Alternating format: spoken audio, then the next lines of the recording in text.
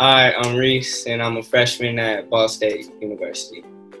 Aaron really talked to me about about school a lot. Like every single time he was with me, he always asked how I was doing and what I want to do. He would continue asking me, and we would continue to talk about it.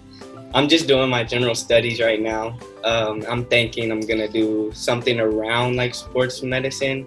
Not 100% sure. That's just an idea that I have. And this scholarship is like helping me like financially, like, and me and my mom financially. So I'm very appreciative of this scholarship, and I would like to thank you for that.